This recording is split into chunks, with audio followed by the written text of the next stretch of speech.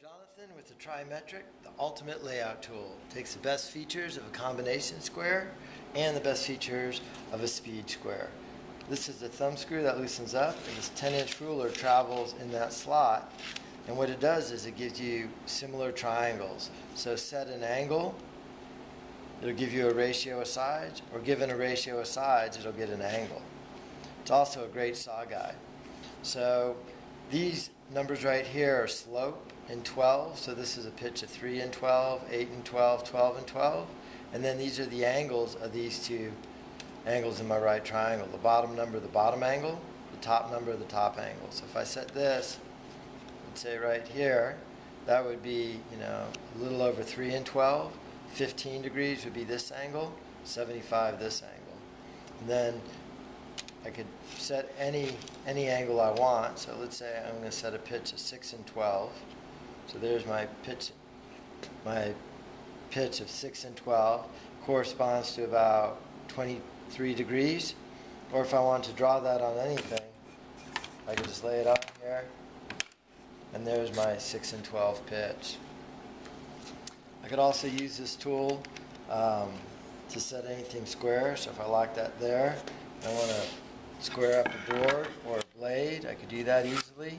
I could hold it up to boards or blades to make sure they're square. I could use it as a saw guide, run my saw down here.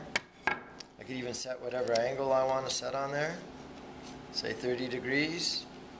I could draw that angle of 30, but I could also use it as a saw guide to cut that angle with a fixed stop. Another couple key features: if you loosen this up, this will slide out, and I could use it as a scribe. So if I set this thing here and I want to go over 1 1/4 inches, I mark it there at 1 1/4, and then I could mark my boards with straight lines. Another really cool feature on here is the angle level.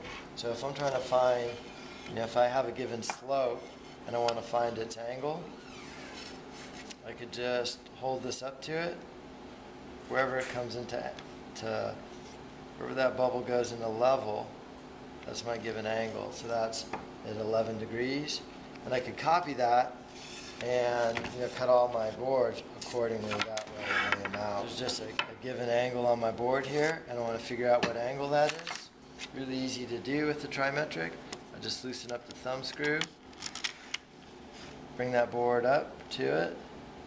Once that sits exactly on that line, I can find that angle by reading off of the front there, just under 20 degrees, and I could replicate that angle because I just hold it up, and I can draw as many 20-degree angles as I want. Another great key feature here too is you can set it for height. So if I want to figure out how high that blade height is, I could just set it right here, drop it down, read off of that rule that blade is set at 1 1/8 inches high. Or if I know the height I want to set it at, I could bring that thing flush, and let's say I want to bring that blade height all the way to 2 inches. I set this on 2. Then I just bring my blade height up to 2 inches. Right there. Of course, it's perfectly square, so I could square up blades. This is Trimetric, the ultimate layout tool. Given angles, find sides.